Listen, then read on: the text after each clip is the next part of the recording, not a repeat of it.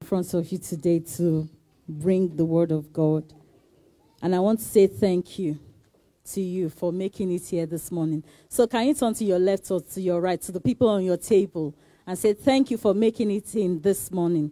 Can we go ahead and just put our hands together for ourselves? Because I could as well be preaching to empty tables, you know.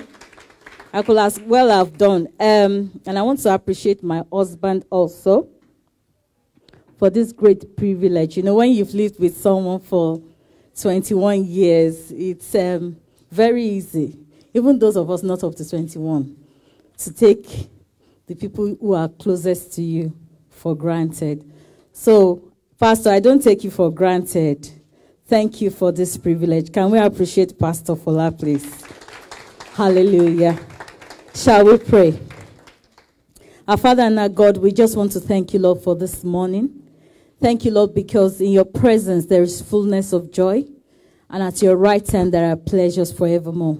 Holy Spirit, I just commit myself into your hands. Lord, you know that I am nothing without you. Lord, breathe upon me, breathe upon each and every one of us today. Let your word come forth in simplicity. Let it flow, oh God. Let your spirit flow. Let our lives be overwhelmed with your light, with your spirit this morning. Lord, speak to every one of us, from the youngest to the oldest, and let every fear in our lives disappear in the name of Jesus. In Jesus' name we have prayed. Last week we started with the topic, Pastor Minister last week, and he spoke on conquering the enemy within fear. So I'm just going to continue part 2. So if you want to give it a title, it's Conquering the Enemy Within Fear, part 2. Amen. One of the fears for me is what I'm conquering right now. Because when I was younger, I was always afraid to stand in front of people. I was like, what will I even say? You know, when I stand, I'll just be saying rubbish.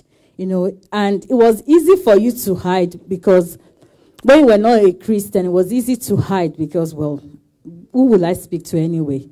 And then I became a Christian, and then I became a Sunday school teacher. The first day I was told that I was going to be teaching Sunday school, oh my goodness, I couldn't eat for like 3 days. I was fasting because I was so afraid. Even though there was a Sunday school manual, everything was there, you know, for me to look at, for me to study before I came that day to speak. I was so much scared because I thought I would just get in front of everybody and I would just look at somebody's face and I would just freeze and I would just forget everything, you know, that I wanted to say. So for each and every one of us here this morning, if we want to accept it and be true to ourselves, each and every one of us have got fears. For some people, it's the fear of spiders. For some, it is fear of space. For some people, it's the fear of being in public. For some people, it's the fear of failure. You know, for some of us, it's the fear of, I don't want to be like my father, or I don't want to be like my mother. The fear of rejection. You know, you suffer from rejection all your life, and as a result of that, you don't want to be close to anyone anymore.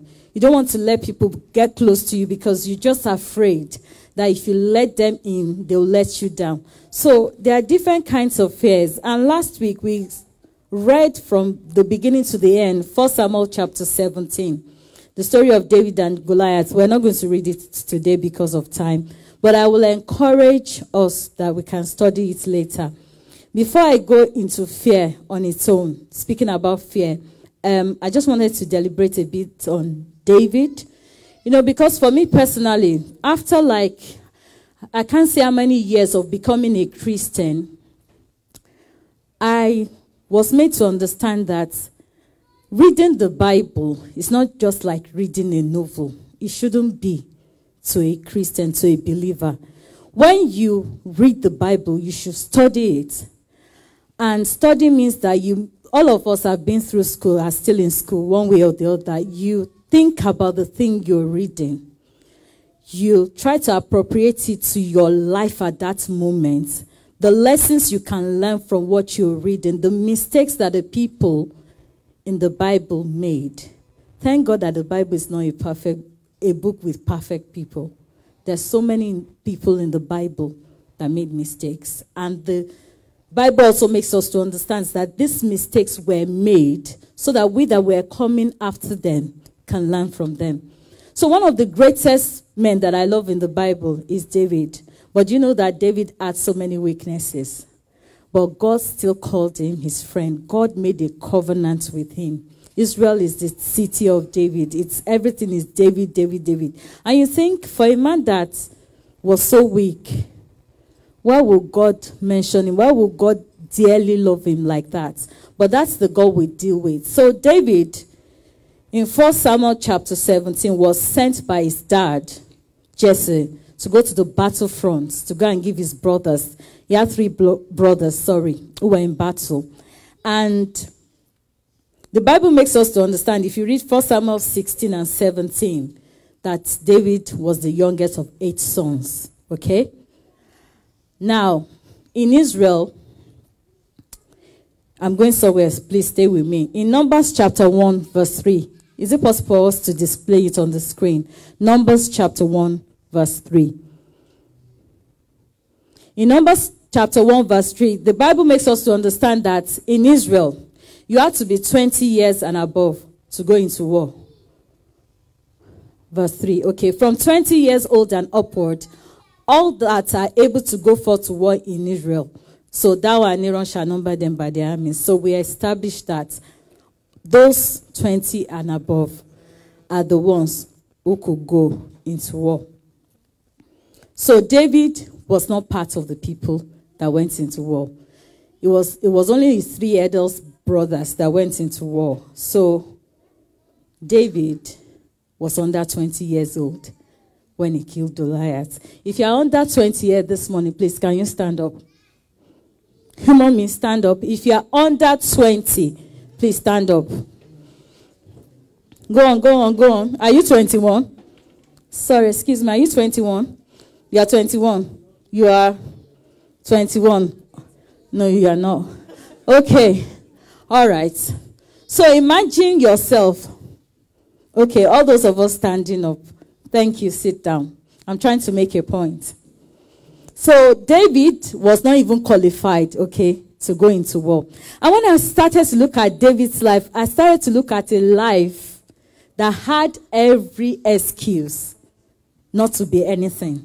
Because number one, he was the youngest. How many of us are the youngest in the family? And every other person, your siblings, they look down on you. You know, they're like, you're the last one, you're this and that, you're that. Secondly, for whatever reason, I don't know why Jesse decided that David was the one that should go to the fields to look after the flock. Considering that the Bible makes us to understand from what we could relate to in Numbers chapter 1 verse 3, that David was under 20. So David was a teenager. Okay? Now, you leave a teenager alone, you know, to go to the battle, to go to the fields, to go and look after a flock of sheep. And he was there day in, day out at night.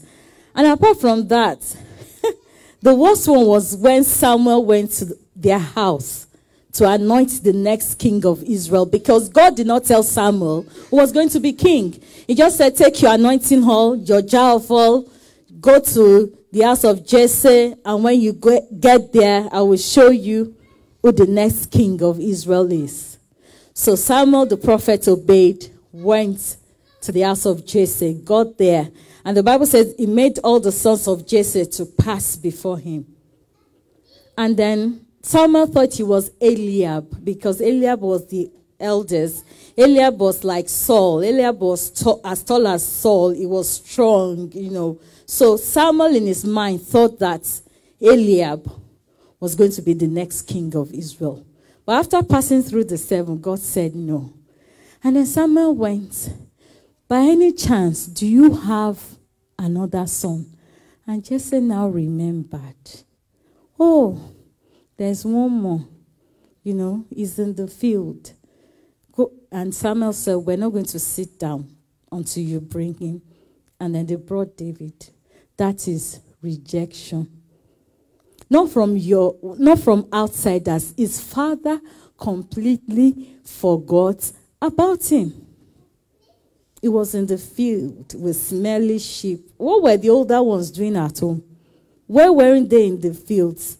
And you know, when David went into battle and his father sent him to his brothers as well, when he got there, they started insulting. What are you doing here? You are too proud. You are this, you are that. And for some of us today, we have all these excuses why we can't be all that God has created us to be, because somebody has said something, because your parents was somehow to you, because your siblings treated you badly. So because somebody somewhere, your teacher, whoever it was years ago, 15, 10, 20 years ago, I'm not excusing whatever they said or whatever they did, but nobody should be able to stop you from being all God has created you to be. I don't care who they are.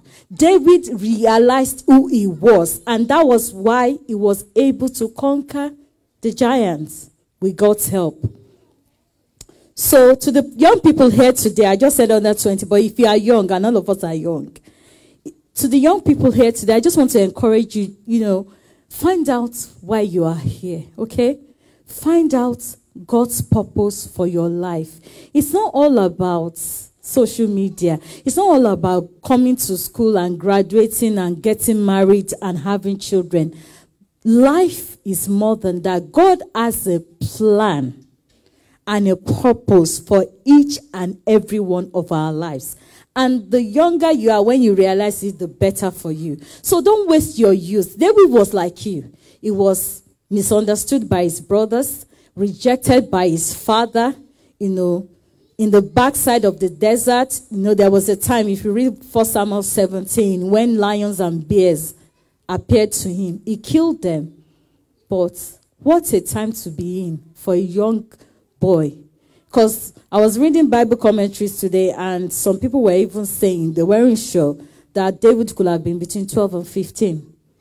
Because if he's the 8th, and then the first 3 went into war. Let's say, okay, fine. There were 2 years in between his brothers. And there were 7 of them before him.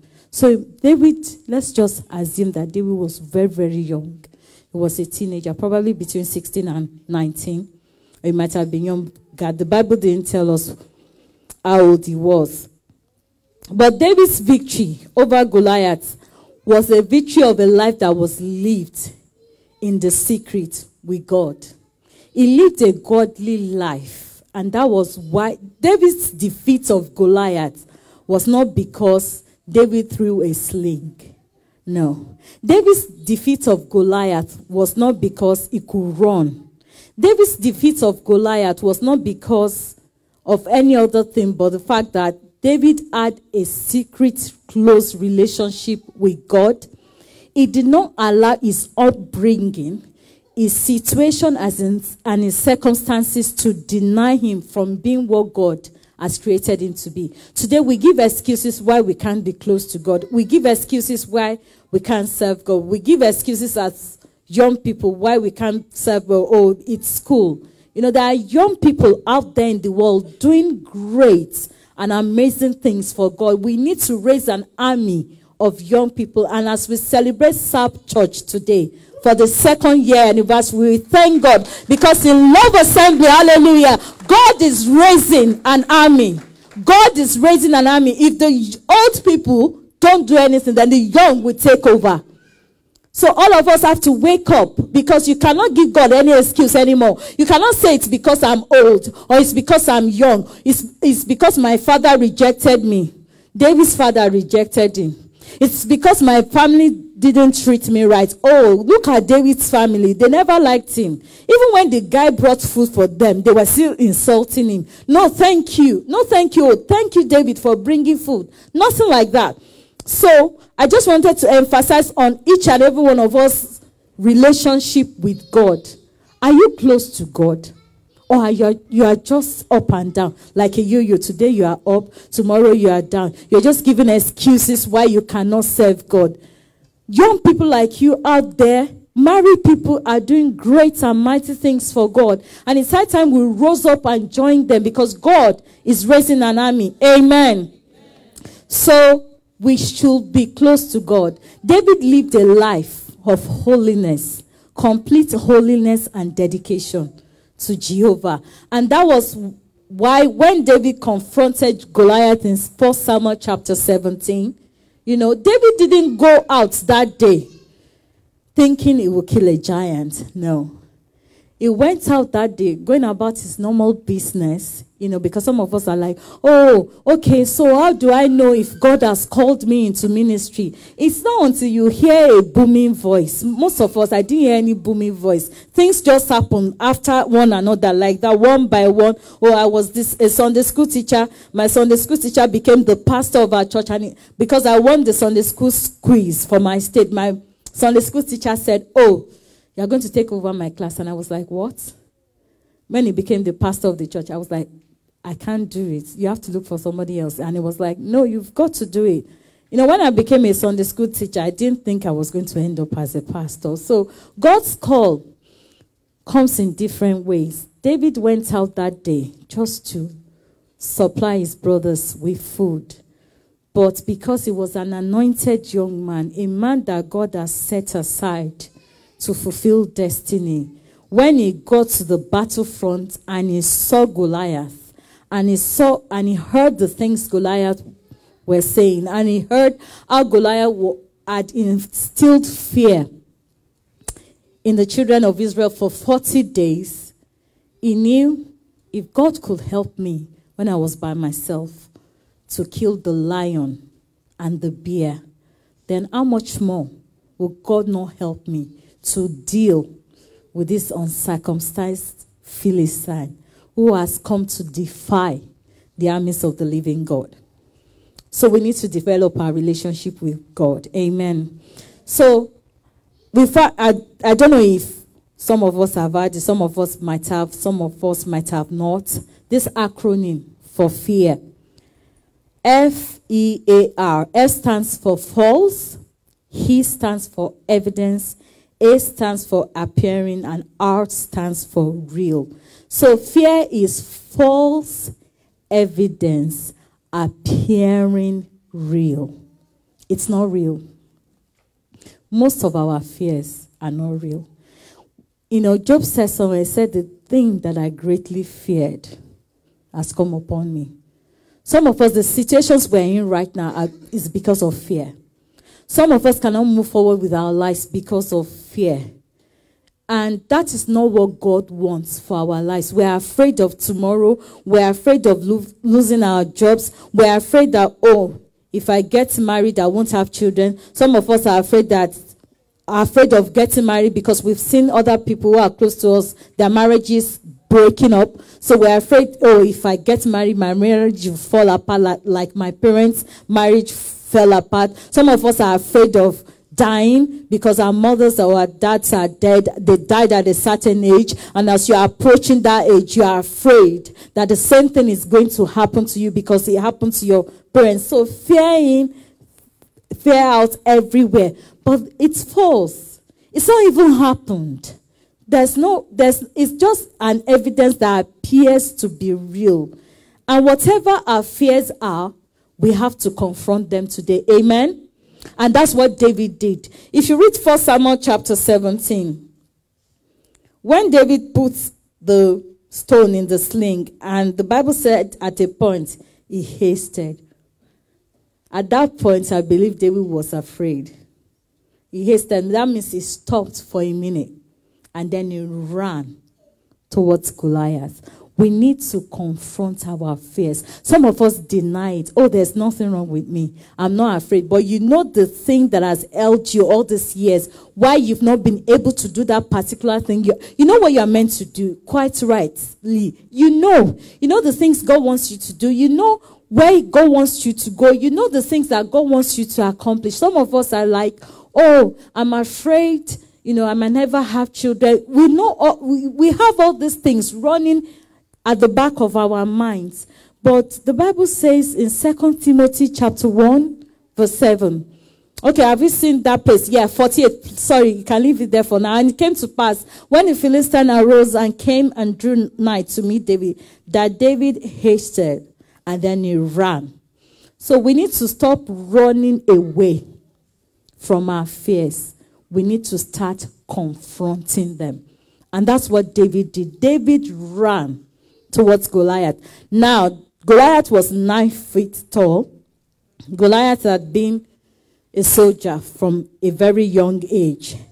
And Goliath was very intimidating. What are the situations and the circumstances that are facing you today in your life? What are the intimidating things that you cannot even tell anyone, that are so insurmountable, that they're like overwhelming to you, and you cannot even see a way out? Let's look at how this young boy, because if you look at 2 Timothy 1:7 first, before I come to David, thank you. 2 Timothy 1:7, for God has not given us the spirit of fear, but of power, of love, and of a sound mind. So we're going to read it together. If you don't remember anything else that I said today, please don't forget the scripture. I want to go. Can we go? For God has not given me. Praise the Lord. So instead of us, it's personal now. Because my fear is different from your fear. Okay? What I am afraid of is different from what you are afraid of. We are sitting close to each other. Sometimes you are afraid of things to the extent that you cannot even tell your spouse, the closest person to you. I've been there before. When this medical condition came, for 3 days, I could not even tell my husband. I was so afraid. I was shaking. I couldn't speak. I couldn't speak. That is fear. Okay, so let's go. For God has not given me the spirit of fear, but of power, of love, and of a sound mind. Fear is from within. Fear is not something you can see. It's a spirit. And the greatest battles that we fight are in our minds. God wants our minds. Satan wants our minds. The battle between fear and faith. So, going back to 1 Samuel chapter 17. David was not a soldier. He was just sent to the battlefield to give his brothers food. So we're talking about confronting our fears. Okay, practically, how can I confront my fear? First of all, can I say that you cannot give what you don't have? Our problem nowadays is that, and I'm not preaching at anybody, I'm talking to myself as well, is that we are lazy. Okay? We don't want to study the Bible for ourselves. We prefer to be on Netflix or Iroko or YouTube, Iroko TV. You can watch Iroko TV from morning till night, but just read like 2 verses of the scripture. You can't do it. Oh, it's very boring. The Bible is boring. But then in the middle of the night, when the fear comes, when you're about to do an exam, and you know for the past 3 exams that you've done, you've had panic attacks. Please tell me, is Iroko TV going to help you when you're having panic attacks?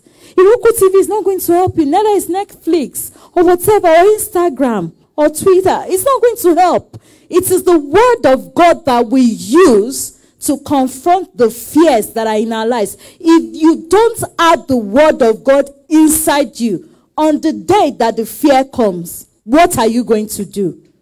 We run to pastor. Pastor does not have a magic wand. He's not a magician. Whatever you are going to meet him and say to him, whatever he's going to tell you, is from the word of God. So why don't we study this word for ourselves? And I'm not talking about reading the Bible. No.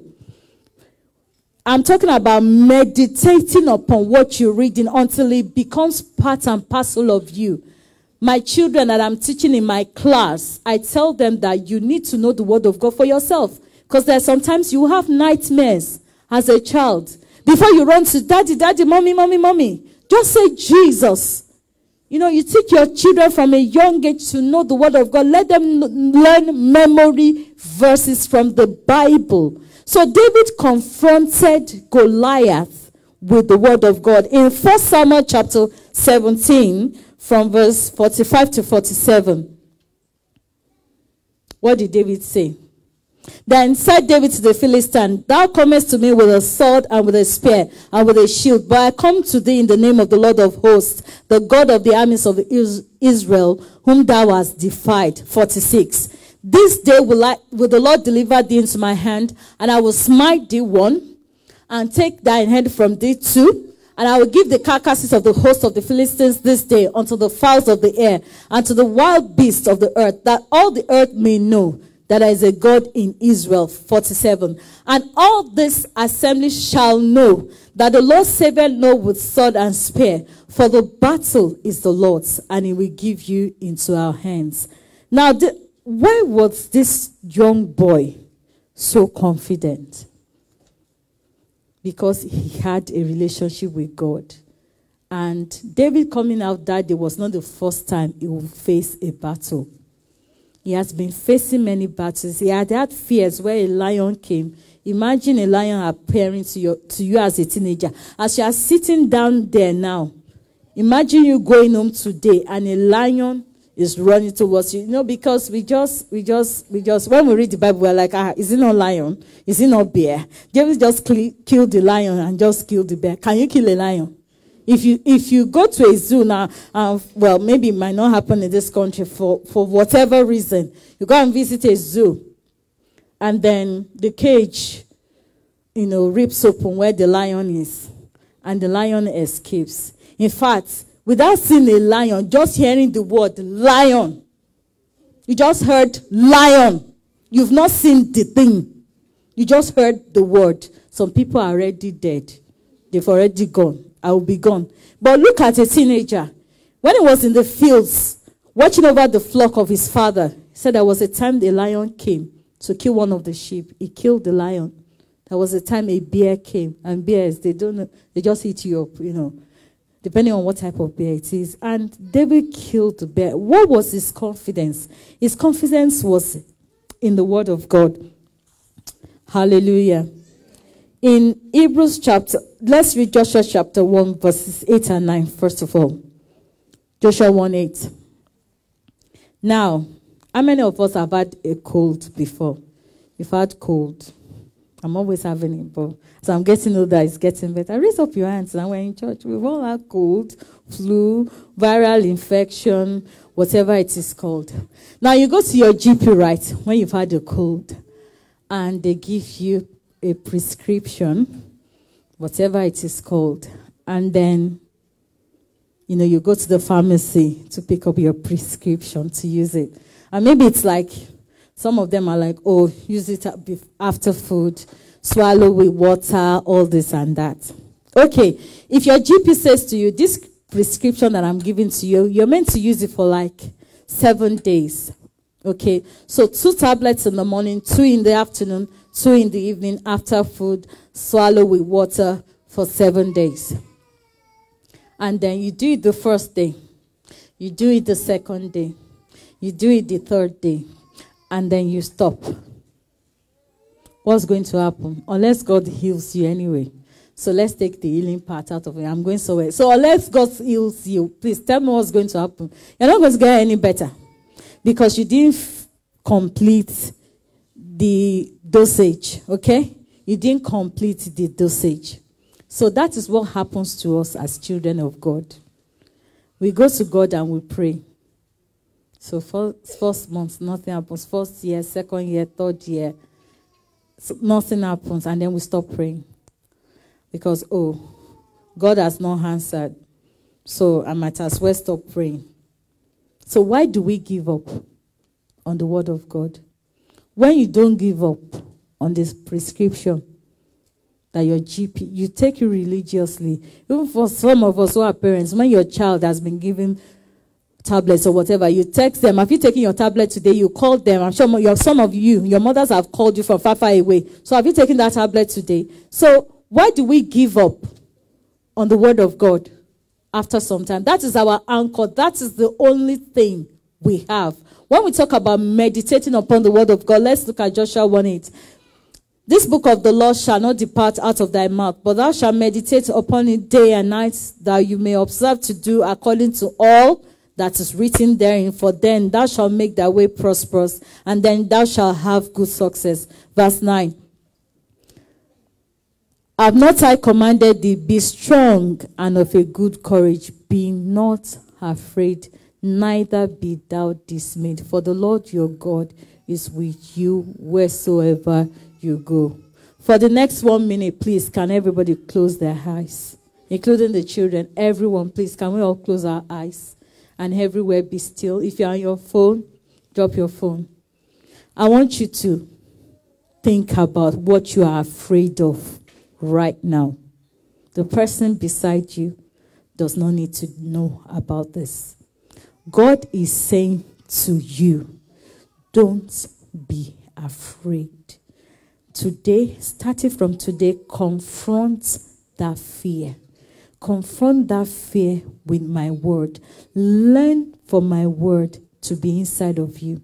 So I want you to say to that thing that has made you so afraid, that has paralyzed you, that has made you to stop being yourself, that has made you to stop being the happy-go-lucky person that we know, that has made you to be so jelly wise that you are so panicky. You used to be strong. You used to be the one encouraging other people. But because these situations and circumstances are in your life right now, you have become afraid. Your self-confidence is gone. Even your confidence in God is completely gone. But today I have come to encourage you that God is saying to you, my son, my daughter, do not be afraid. I want you to begin to say to that thing, to that situation in your mind, to that fear that says you will never have children, to that fear that says who will marry you, to that fear that says you will never be successful, to that fear that says your mother died young and you look so much like your mother, you are going to die young, to that fear that says no man will ever love you, to that fear that says you will never pass that exam, to that fear that says your marriage will collapse, to that fear that says you will not live in good health, to that fear that says you will lose your job,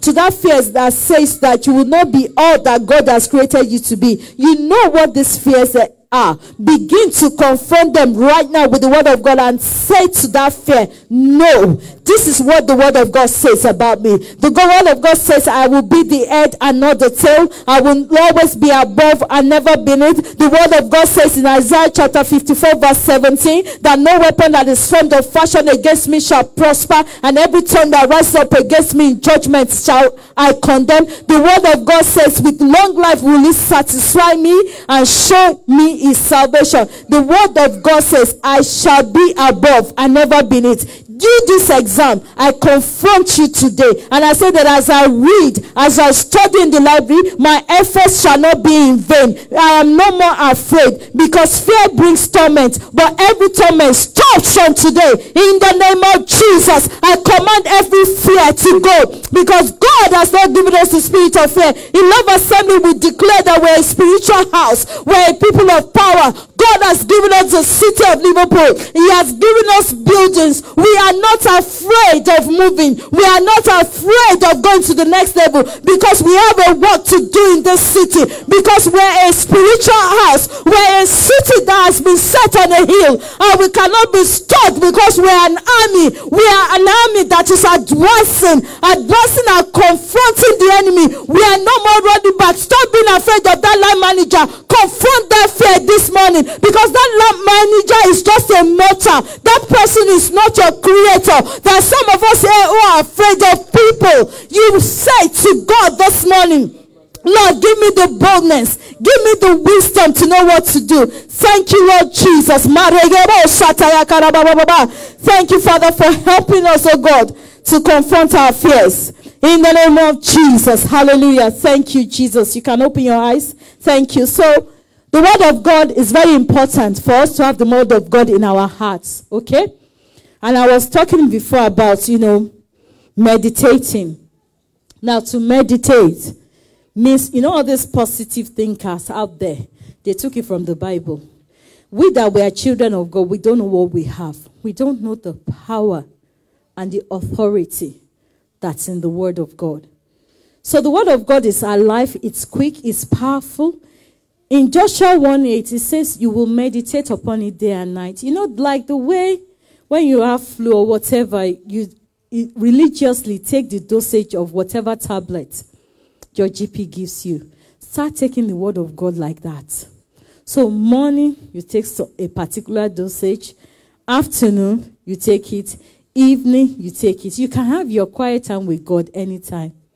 If you rush out in the morning, you have space in between lectures. You have space, you have lunch breaks. You have times during the day when you are not doing anything. Let our first priority, Love Assembly, from now on be the word. Let's entrench ourselves. So meditating means you think deeply, okay, about what you're reading.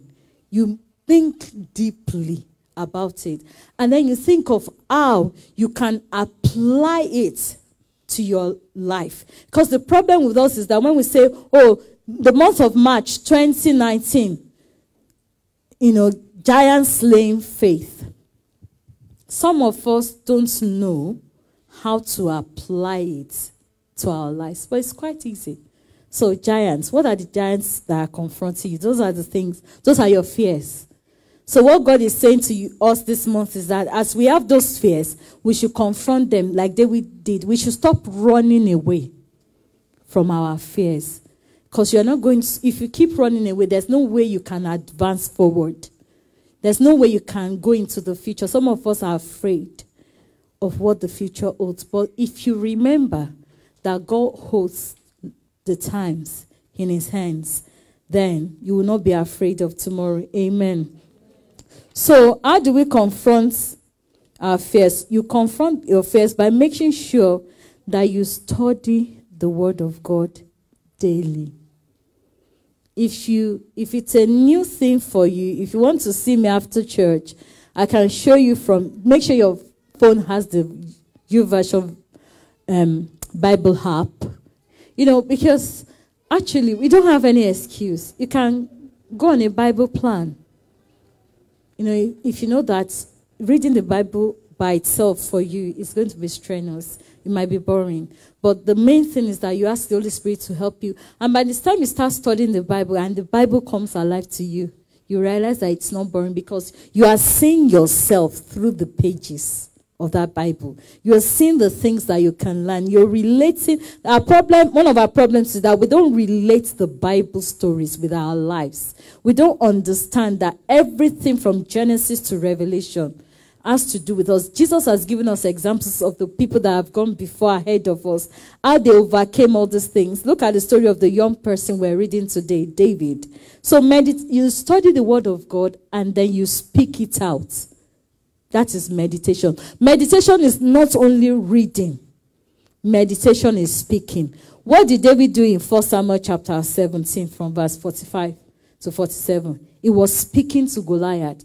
That is what you do. You speak to your fears. You confront them. That's how you confront them. And you don't just speak any word. You speak the word of God. If you don't speak the word of God to your fears, because the word of God is quick, it is powerful. Hebrews 4:12, it's a double-edged sword. Jesus said, the words that I speak to you, they are spirit and they are life. So every situation that is confronting you that is dead, every mountain that is saying to you, you cannot go forward, every fear that is inside of you, when you speak life into that situation, life and death, they don't stay in the same house. It is not possible. When you speak the word of God that has life into the situation that you are going through at any point, the life-transforming power in God's word will turn things around for you. But we don't have this life-transforming power. We don't make use of it. We can talk about anything from morning till night, but we don't speak the word of God. We don't speak the word of God into our situation because we don't know the word of God. We don't know the word of God because we don't study it. We don't study it because we think it is so boring. But that's your power. That's where you get your strength from. That's where you get your power from as a child of God. So you need to get close to the word of God daily, meditate upon it, think upon it, and speak it. Stand in front of the mirror. I do it. Oh my goodness. I stand in front of the mirror in my house and I speak to myself. And I call myself by my full names. And I say, this situation, it will not defeat you. Because this and that and that. So you have to start from somewhere. Even if it's a verse of the Bible that you read every day. Read that verse, think on it, or ask the Holy Spirit, where should I start studying? Because that was what this young man did. Then said David. So David went before the giant that was confronting him at that point and began to speak. You know that Goliath too spoke. Goliath cursed David by his gods. But David came and said, I am a child of covenant. And I invoke the covenant that I have with Jehovah today, because you are an uncircumcised Philistine. You do not have any covenant with Jehovah. So the Lord of the host of heaven, invoke your power, because I have a covenant with you. Come and fight this battle.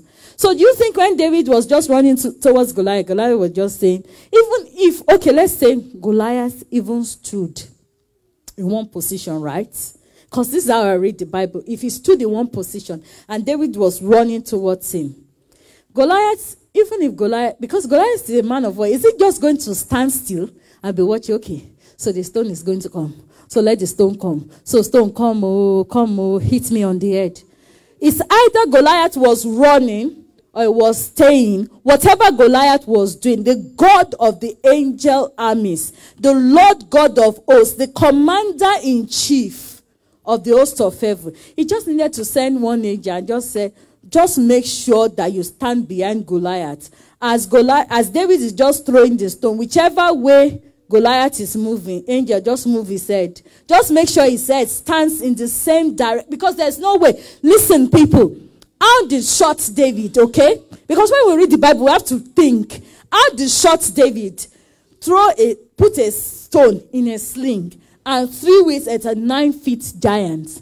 And the Bible said that the stone entered the forehead of the giant. Please, how did that happen? Tell me, how did that happen? Because David invoked, that day, Goliath saw David, but beside David, in front of David, around David were angels who were mightier than Goliath. They were not seen to the visible eye, because David says something. Go back to 46, 45. There's a particular scripture. You know why David said that? The God of the armies of Israel. What verse is that? Okay, 45. But I come to you. So as David was saying, but I come to you in the name of the Lord of hosts, the God of the armies of Israel. God just said, let's go, people. He just said to the angels, let us go. Because David knew whom he served. David knew there was no way I could kill Goliath on my own. So he was very wise. He invoked the covenant that he has with Jehovah. How many of us are children of God here? Confidently, can you say that you are in a relationship with God? Because that was what saved David that day. Because in verse 46, or was it 47, he now said, 47. And all this assembly shall know that the Lord saves not with sword and spear. Because Goliath had everything. The sword was like, Goliath's sword, David could not even carry. Okay? For the battle is the Lord's. And immediately David said the name of the Lord of hosts of heaven. The hosts of heaven were released. And they fought that battle. And there is no time God fights a battle and he loses. No. It may take time. It may take some years. But that battle, if you hand over the battle of God will only defend those who are in covenant with him. God will not defend you. It's not a cause. This is not a matter of being politically correct now. If you are not in a relationship with God, you cannot invoke the covenant of God to work for you. It is not possible. It's the person that when you are in a covenant with someone, the Bible says, just like with Abraham, it said the lesser is blessed by the greater. So to every covenant, there are two people, there are two parts, there are two sides. So as children of God, we're in a covenant with Jehovah. So we have our own part to fulfill. Obey God's word. Do his will like David did as a young person, don't spend all your time partying. Okay, so where is that going to get you? You know, when you know where you are going, some things you don't even do, because you know that other people might be doing them. David was always in the desert playing music, playing harp. It was what, you know, after this battle, when he went back home, he went back to that desert. And when he went back to the fields, Saul, who was the king, then one day the spirit of madness came upon Saul, and they were looking for who will calm Saul down. And somebody said, there's a young boy called David. He's always playing the harp. How did they know? Because David was on the fields. Boy, your anointing, you know, it will speak for you. So we all have to make sure we're in a covenant with God. We're in a relationship with God, so that God Almighty can fight our battles. Amen. So how do you confront your fears? You confront your fears by making sure you study the word of God. You meditate upon it day and night. Apply it to your life. And live a life of holiness. No, that's not something we preach about in church today. Watch yourself. You have colleagues, like we learned last week. There has to be boundaries. You have classmates that you want to bring to the Lord, but they are talking about people, and you are joining them to talk about people. They are making fun of people. You are always the first person there. Now, when you now say, give your life to Jesus, they'll be looking at you like, are you crazy? What are you telling me to do? What's the difference between us? There's no difference. You know, the way they dress is the way you dress. You know, the way they talk is the way they get drunk, you get drunk. You know, there are a lot of pressures out there. But I'm sure David too had pressures in his time as a young person. And to those of us who are older, some of us are so familiar with God that we don't even think anything can happen in our lives anymore. We take God for granted. We take the grace of God for granted. We take the goodness of God for granted. Some of us don't read our Bibles, apart from when we come to church on Sunday. Even when we come to church on Sunday, some of us are busy talking in church. When they ask some of us, Sunday school is always the children. And they are the children in my class. I purposely don't talk when questions are being asked in church, so that it does not look as if, oh, I've been... You know, because I'm the pastor or one of the pastors, that I know everything already. That's why I keep quiet. But the adults, what are we doing with our lives? We are not too young, you know, to serve God. We are not too young to rise up. And like I said, if we don't rise up, SAP Church will rise up. SAP Church, can you say amen? SAP Church will rise up. The young people will rise up, because those of us that are old, we come to church. Some of us come to church. We are not serious. We don't come for Bible study. We don't come for prayer meetings. We don't do anything anymore because we just think we know God. We know what God is going to do, or we know what the pastor is going to say. But when the battles of life comes, then we remember church. But the point is, every single day when we gather together, God renews our strength. Things are happening. And we have to come to the point that we realize that this life, your life, is not about you. The day I realized that, I was shocked that my purpose in life does not have to do with me. My purpose in life has to do with the people that God has sent me to. So I cannot afford to be lazy. I cannot afford to say, oh, it's not easy. Oh, you know, this life is not easy. It's not easy. I have to go to work. My children are there. My job is there. School is there. This is there. That is there. God's purpose. There are people waiting for you. You have the solutions to their problems. But when you yourself don't even know who you are, how are you going to be a solution to other people's problems? That is purpose. Purpose is you providing solution to people's problems. For your purpose in life, it's not everybody like me that will hold a microphone. Some people are going to be GPs. Some are engineers. Some are medical doctors. Whatever field you are in, that is your purpose. If you don't know what your purpose is, I am telling you. But go and ask God for more clarification. That is your purpose. God is sending you to that domain to rule and reign as kings and priests. So in that domain where you are going, there are giants there. So don't think because this error has been taught in the church of God for a long time, that when you become a Christian, everything is going to be fine. That's a lie. No. In fact, when you become a Christian, when the challenges become more, because the enemy is fighting you. the devil is fighting purpose. He realizes that if I allow this girl, if I allow this boy to progress, if I allow them to unleash what is inside of them, then they are going to, create ripple effects all over the world of young people coming to Christ, of people getting saved, of people getting healed. And then when you get to your office and you're very confident, hey, yes, God has sent me to be a light to this generation. And then you get to your office and then you meet this line manager who is like the child of Satan. And you're like, God, but you said you have given me this city. God said he has given us this city. Why did the people that locked CrossFit, why did they lock it? Doesn't look like that. But what we have to realize, I was telling someone, I said, God has a sense of humor, God, if you had just wanted us to move out of CrossFit, you have just come in one service during prayer meeting and just said, my people, in this big booming voice, please, can you just move out of CrossFit now and move into CrossFit? But God doesn't work like that. We're always praying, God, take me to the next level. Lord, I want to go to the next level. You want to go to the next level. For you to go to the next level, there are going to be problems. And it's when there are problems, when you face those giants and you step out, we have to stop running. We have to run towards our giants like David did. As we do that, the Lord of hosts that we serve will back us up. And then it will make a way where there seems to be no way. Hallelujah. Can we rise up on our feet this afternoon and begin to thank God? I want this song to be played for me, please. No Longer Slaves.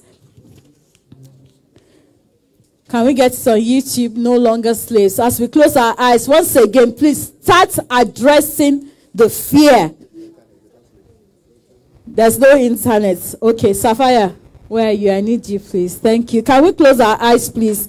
And, like I said before, this thing has to do with you. So don't even look at the person beside you now.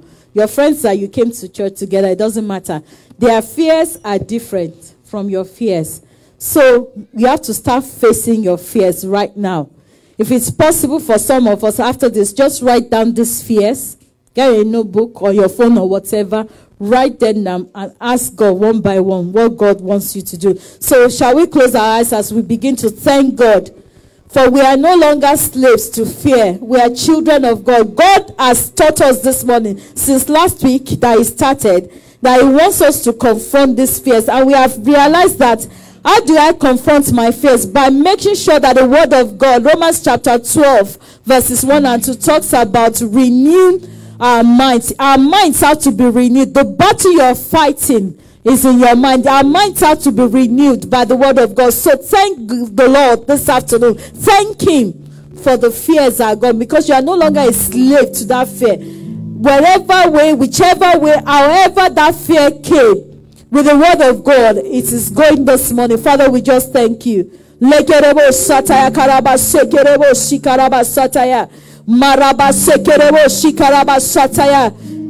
make sure you are praying for yourself. Make sure you are praying for yourself. Hallelujah. Thank you, Jesus, because every fear is gone. In the name of Jesus. No more slaves to fear. Every fear is gone. In the name of Jesus, receive your liberty this afternoon, because whosoever the Son of God has set free is free indeed. Hallelujah. Lord has set me. We are no more in bondage. God has set us free. We are no longer slaves in the name of Jesus. I am a child.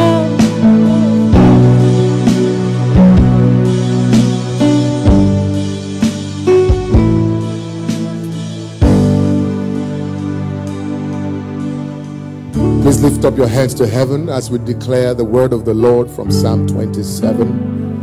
And please, you will declare this loud and clear. Just lift up your hands to heaven. Father, we just thank you. Just repeat after me. The Lord is my light and my salvation. Whom shall I fear? The Lord is the strength of my life. Of whom shall I be afraid?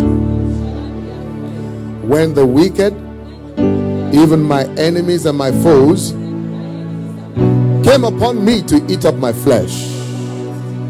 They stumbled and fell. Though a host should encamp against me, my heart shall not fear. Though war should rise against me, in these will I be confident. One thing have I desired of the Lord, and that will I seek after, that I may dwell in the house of the Lord all the days of my life, to behold the beauty of the Lord and to inquire in his temple. For in the time of trouble the Lord shall deliver me. He shall hide me in his pavilion. In the secret of this tabernacle shall he hide me. He shall set me upon a rock. And now shall my head be lifted up above my enemies round about me. Therefore will I offer in his tabernacle sacrifices of joy. I will sing, yes, I will sing praises unto the Lord in the name of Jesus. Please thank God for delivering you from whatever fear it is. Fear of failure, fear of self, even fear of the devil.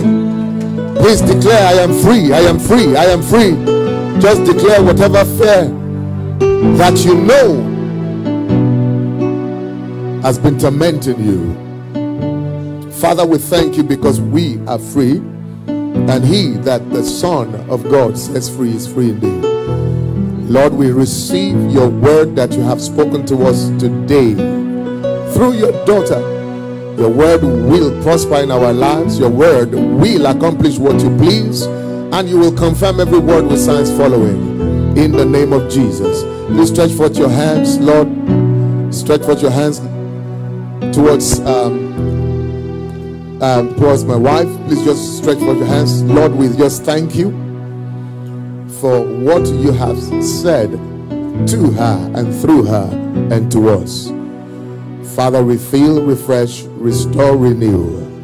Fill her again to overflow.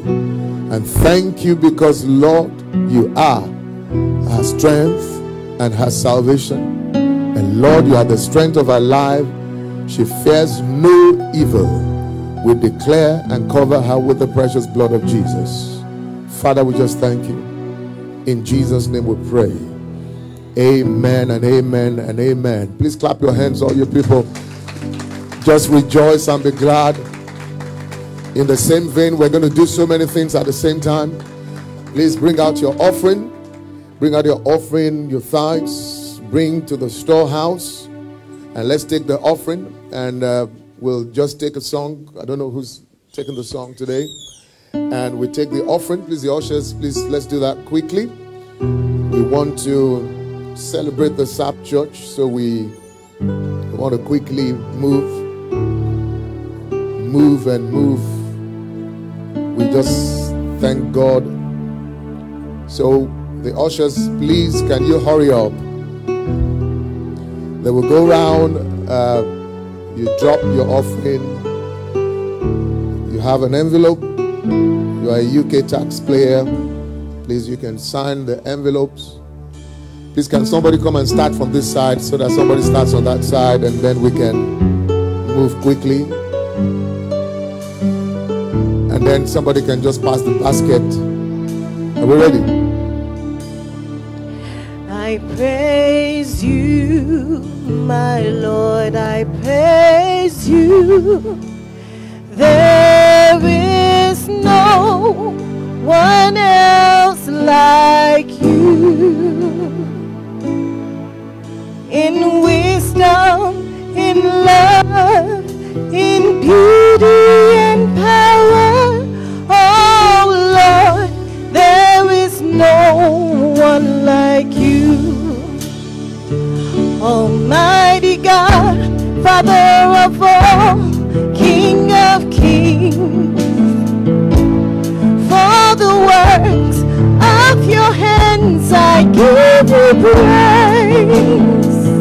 Your mercy is forevermore, and your works, they have no end. Oh Lord, there is no one like you. Truly, there is no one like you. I praise you, my Lord, I praise you. There is no one else like you. In wisdom, in love, in beauty and power, oh Lord, there is no one like you. Sun, moon, stars, they display your majesty. The trees of the field clap their hands in awe of you. The birds and beasts of the wild together sing your praise. They declare there is no one like you. And who at all is like you? And that is why I praise you, my Lord, I praise you. There is no one else like you. In wisdom, in love, in beauty and power, oh Lord, there is no one like you. In wisdom, in love, in beauty and power, oh Lord, there is no one like you. In wisdom, in love, in beauty and power, oh Lord, there is no one like you.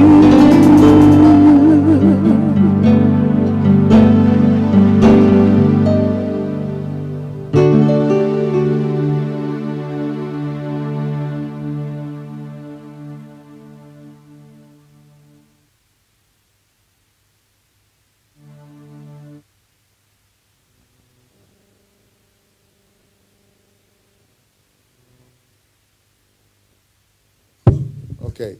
Right. We want to see if we will play. Let's listen to the announcements quickly. And if it doesn't play, we'll just read it out.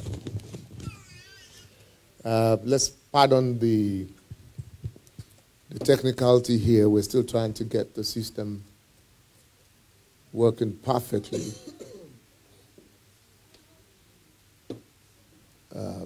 Please, can I have a gifted envelope, please?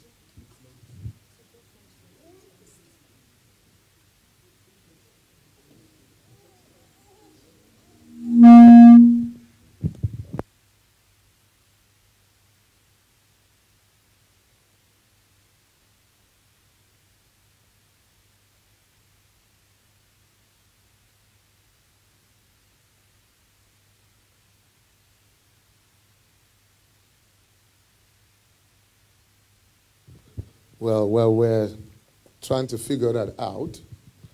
Let me just...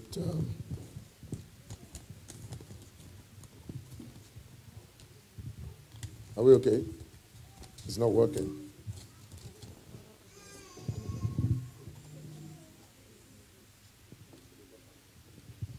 All right, if it doesn't play, thank God, God has not silenced our voices.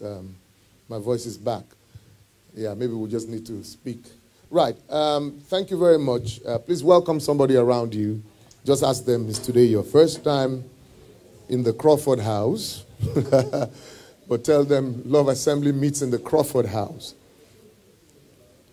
We meet in the Crawford house. Amen and amen and amen and amen. Please, if it will be possible, all our heads of departments, I just need 5 minutes of your time before we leave this place.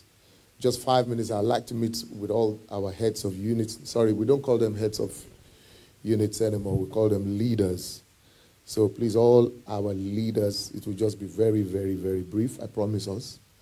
And then we will be releasing a public notice sometime this week. So please let everybody just check their WhatsApp group.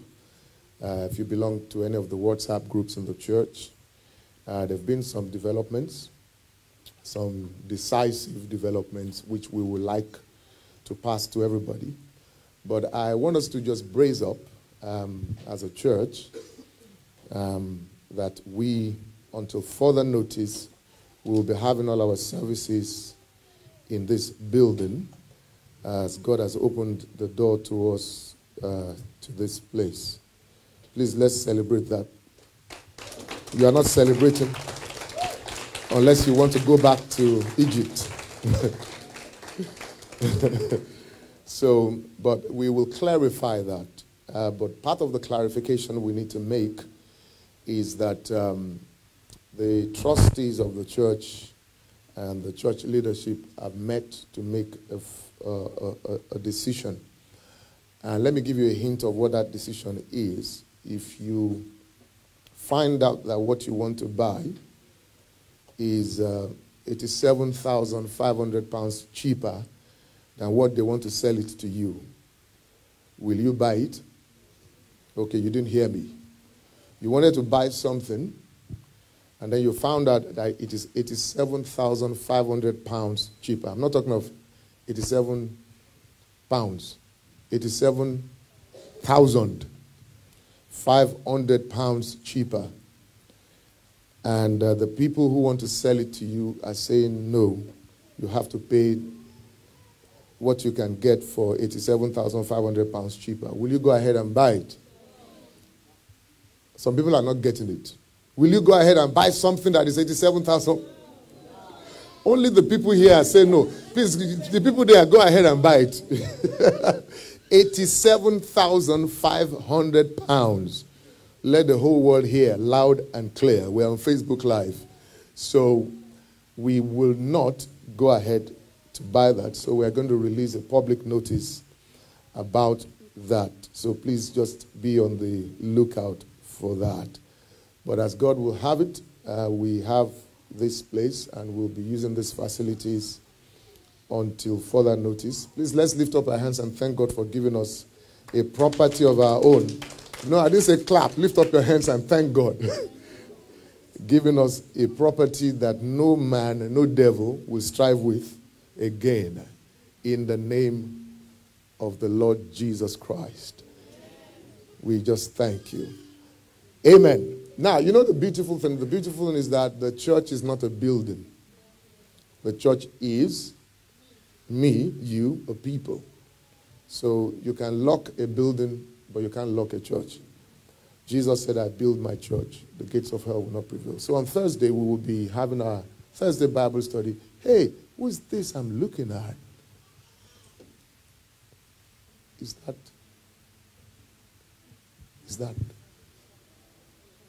that Charlotte? Are you sure? Okay, I'm not going to embarrass Charlotte, but that is Charlotte. Wow, Charlotte. Sorry, at times I just forget I'm on the pulpit. Please, somebody welcome Charlotte there. Please, quietly, just welcome Charlotte. Welcome Charlotte. Please check, is there any other Charlotte on your table? Please ask somebody, are you Charlotte? Right, so Thursday we have Bible study at 7 p.m., 7 to 8:30. Friday we have a prayer meeting, outpouring prayer meetings, getting more powerful and more powerful, 7:30 on Fridays. And Sundays we have our worship services. So we have, those are the meetings for the week. Please, the people there, you are distracting me. Yeah. Forget about it, it's not playing, so forget it. So Wednesday we have the cell group meetings. In every home, all the men have cell group meetings in their homes. All the men say amen. All the men say amen. All right. So, and then we have one for singles, students. There's always one every week. Where's that happening this week, Sarah? Do we have a venue this week? Okay, there's a WhatsApp group, and they will tell you where the cell group meeting. The cell group meeting is just smaller units of the church where we come together. We just need a minimum of 2 people gather and study the book of Acts. I have one in my house with my wife and my 2 boys. So we do that every week also. So just take some time, read some scripture, study together and pray together. And then on Thursday we come and do the general Bible study. It's always very, very good and healthy. Amen. Is there any other announcement I've missed, Sarah? Okay, do you want to talk about SAP Church? Talk about SAP Church. We have our service today at 1:30, and it's going to be our 2nd year anniversary. So you are all invited. Where? Where's my phone? Queensland accommodation. It's just like opposite where the old Tesco used to be, like Jack's now. So it starts at 1:30. So basically, we should be on our way now. Yeah. Okay. All right. Thank you very much. Please celebrate Sarah. Let's appreciate Sarah because she started God used her to start the SAP Church. She's getting stronger and stronger and stronger. Amen. I think that's all. I just need the leaders, please. 5 minutes of your time, and that's it. Please grab somebody's hands around you. Grab somebody's hand. Grab somebody's hand. Grab them. Please tell them we're in the Crossford house now. And we're in this together. God has delivered us from Egypt and from Pharaoh and their horsemen. Let us enjoy this glorious liberty and confront this fear together. Because Goliath, his head has been cut off. The sword is in the hand of Goliath, and we have used it to cut his head off. Welcome to this glorious liberty. In the name of Jesus. I will give you 87,500 pounds. The money I will have given to Pharaoh, I prefer to give it to you in the name of Jesus. Tell them, take it in the name of Jesus. The Lord bless you, and the Lord keep you, and the Lord cause his face to shine upon you. For all our visitors in the house, please welcome on this new journey, and we thank you. Please feel free now to invite people. Tell them we're in Crawford House now, and bring them along. Okay, you want to say something else again? Okay, there's a church van that will be taking people. Okay, only SAP people. Very discriminatory. And the teenagers, and only the SAP and the teenagers. Thank you for racism in the house of God. All right, so thank you very much. There's tea. There's some sandwiches. Please grab something on your way out. There's a cafeteria just close to the entrance. Please, all the leaders, all our leaders, can you please step forward here? Step forward, please, all.